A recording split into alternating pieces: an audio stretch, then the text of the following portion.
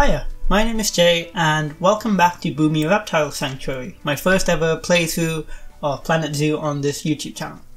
So today what we're going to be doing is tackling building an entrance plaza and a flamingo habitat at the start of the park.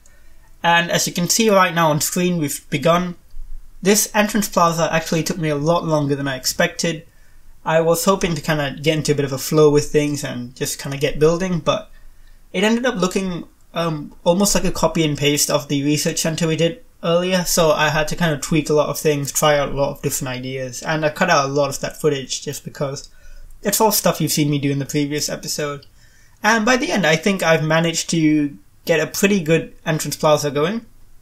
As you can see, we start off with a few guest amenities, an information booth, a few signs, a couple food and drink outlets here and there. And as we go along, I will also put down a greenhouse on top of this building, which I thought was quite a cool little addition. Because, as you can see, we're building in a temperate climate, but a lot of the animals we're going to be using are most likely from more of a tropical climate, so I was thinking, yeah, it makes sense if they want plants to suit these animals.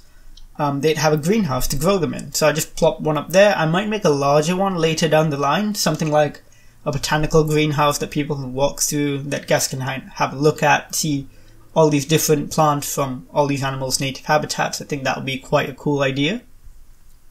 But yeah, this took a bit longer than I expected, but once it's done I was quite happy with it. I built this really modern looking canopy that stretches across the plaza, and you'll be able to see that in the cinematic shots at about the 5-minute mark. And I also string up some little string lights, fairy lights across the canopy, so it looks really lovely at night.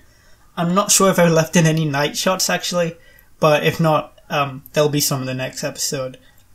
And yeah, one thing I want to do, which I haven't done in this episode, and probably will do in the next, or between episodes, is build a big sign that actually says Bumi Reptile Sanctuary.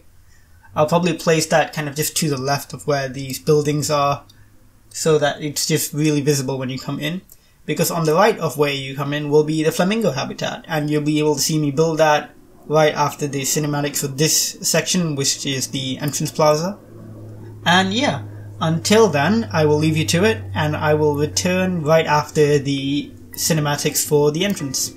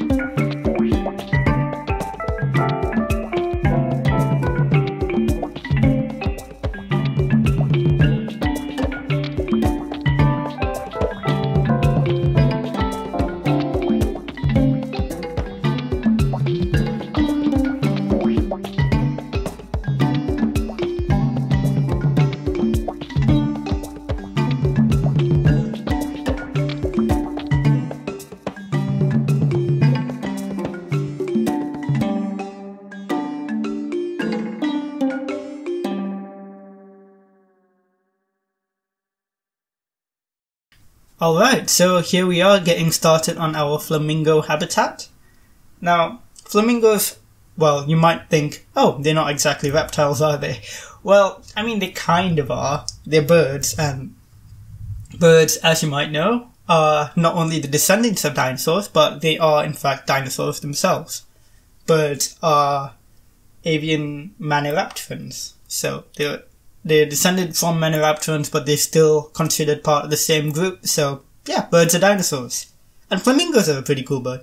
You see them in pretty much every single park, be it, zoos, nature reserves, even botanical gardens. You just see flamingos everywhere, and for good reason.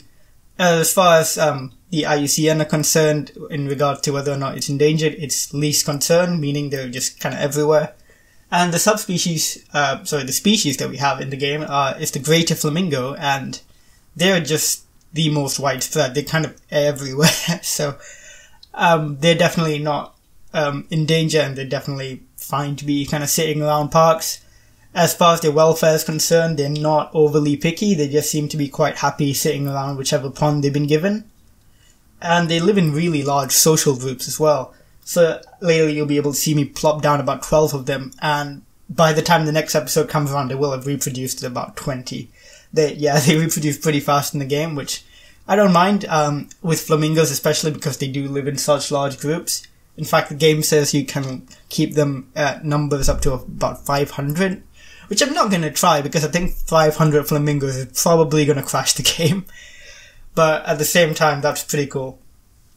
One thing I found out about flamingos actually that I thought was really quite cute was the fact that each flamingo actually only lays one egg, and it's like neatly perched on top of a tiny mud mound that they'll build, which is kind of a cute thought. Imagine that, just a tiny little egg on top of a mud mound, just one egg to be protected by its mom. It's quite a cute idea. But yeah, that's something I think is missing from this game that I would really like is eggs. A lot of the egg-laying animals don't lay eggs, they just kind of pop out babies when you're not looking. I think eggs would be a really cool feature to have. It might be difficult to implement gameplay-wise. Obviously, I'm not a game designer. I don't know the nitty-gritty and how difficult that would be to actually implement. But it would be pretty cool. We had something similar in Zoo Tycoon 2, where if an animal was to reproduce, you'd have the eggs as well, and then the eggs would hatch, and then you'd have the babies. But again, that is such a minor nitpick. I love how the animals look regardless and how they behave. And yeah, as you can see with this, I should actually be talking about the flamingo habitat itself. As you can see, we've placed down about 1 billion rocks. I really like using rock work to bring out the details. It just adds so much texture to the habitat. And it also gives you lots of different perches on which the animals can actually traverse, as well as different perches for where you can add lots of different foliage. And I think that's quite cool. Speaking of foliage, the foliage in this game is beautiful. It's so gorgeous. And I like using as much of it as possible. In this episode, you're going to see me choose a lot of different types of foliage to kind of set the tone for the rest of the series and what kind of foliage we'll be using around the park itself. Maybe not within specific habitats, but across the park as a whole, along the pedestrian walkways and along different buildings. Some of my favourites include the bracken ferns and the lady ferns. Those are both beautiful. I love ferns. They're like my favourite plant. And you can see me plop down a lot of ferns as we go along here, just kind of in between the nooks and crannies of all the rocks and to kind of fill out areas. As far as bigger trees go, I'm not using too many for this first habitat. I'm using the mangrove apple tree and as well as the birch tree, I believe. And the birch tree is already quite present throughout this map, so I thought, okay, that's a pretty natural thing to add. But the mangrove apple is a bit more tropical, and I thought, okay, that'll give people, as they come in, a bit of a taste of what sort of foliage they're going to see as they go on into different habitats. Aside from that, yeah, I use a lot of low-lying foliage. The thing is about the flamingos in this game is they don't actually want very much in terms of shrubbery or trees. So they're not particularly happy with that layout, but I've managed to bump up their welfare overall to a good level, so they don't mind too much. I also put down a relatively ramshackle shelter later on, and I also make a custom fence to go around this habitat. Now that took me a while as well. I actually played around with a lot of the pieces, trying to find a bit of a cute idea for what sort of fence to go with. Eventually I ended up with using some of these African themed pieces, and they fit really well. They just kind of go around the more pedestrian side of things, and the flamingos can't escape it, which is great. And I also add a lot of enrichment objects for the flamingos. You'll see me put down a foraging pond, a mobile, just so they can play with it, stuff like that. And towards the end, you'll see me plop down the actual flamingos, and they are just the best. I love them. I haven't had a chance to play with every single animal in the game. When I do, I might make a bit of a video, you know, of my top 10 favorite animals, top 10 least favorite. I can't imagine I have a least favorite. So far, I've loved everything from like the, you know, numerous antelopes to all the different reptiles. Spoiler alert, the Indian gharial is one of the best animals in the game. It's just beautiful. I love how it moves. I love the design. When you see how the scales glisten after it comes out of the water, it's incredible. This game is genuinely so good at displaying the animals in all their full glory for people to see.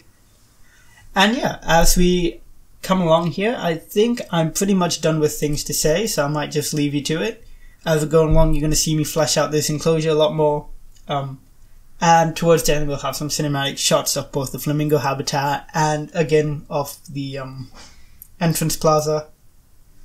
So yeah, I'll leave you to it. Thanks again for watching. If you like what you're seeing, please do subscribe and like the video. And I'll see you in the next one. Bye!